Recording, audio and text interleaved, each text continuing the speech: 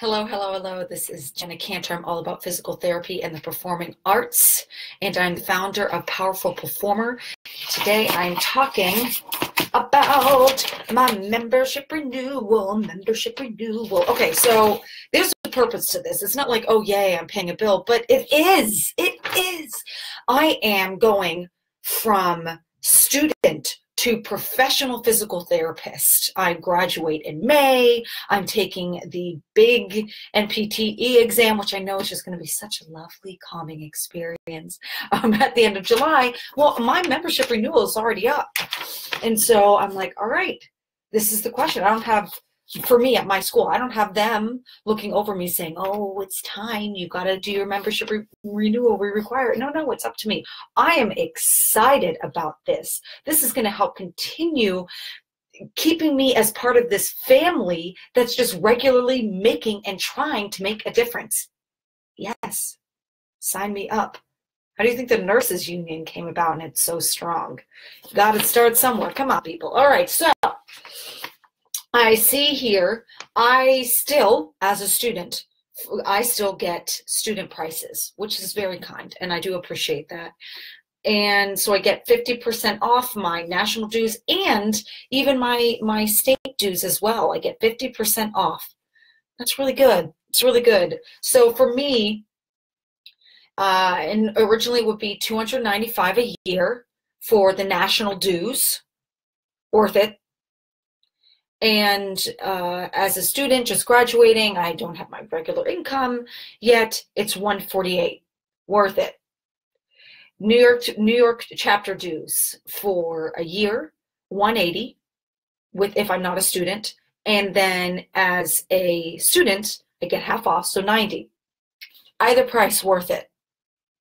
You guys hear me? Either price worth it. I'm not speaking naively. I'm speaking with a very, very clear head.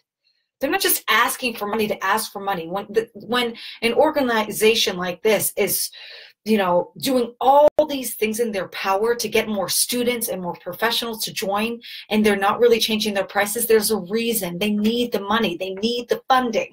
Money just doesn't come out of nowhere. Most of the people in these leadership positions that you see aren't getting paid a single cent. So you gotta think that way, because the APTA is extremely valuable, extremely important.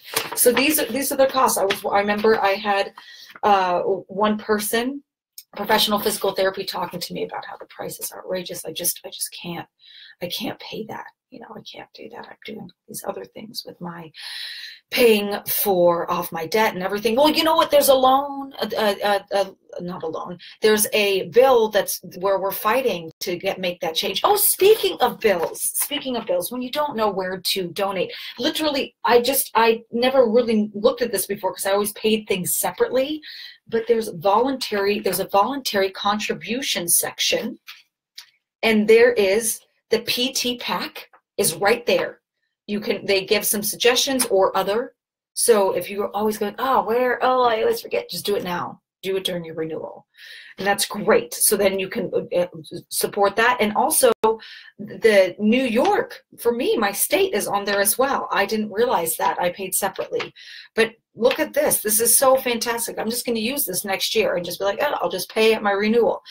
They make it so convenient for you. And it's not something to go, of course they do. No, it's good. That's helpful. They help you help. This it's a beautiful thing. It's a truly, truly beautiful thing. And you can pay in full. And if you're a person where you're like, I can't pay that much all at once, you can do pay my dues in 4 months. It's great. This is wonderful. It's worth it. I'm extremely happy to be handing over some funds to such an important organization. The APTA is so valuable, and I thought, from hearing people that I looked up to, not many, I thought when speaking to people I looked up to, that renewing would be a thing financially for me to go, now I know what they feel. No, I don't feel that way. I don't, and I don't even have a job, and I don't feel that way.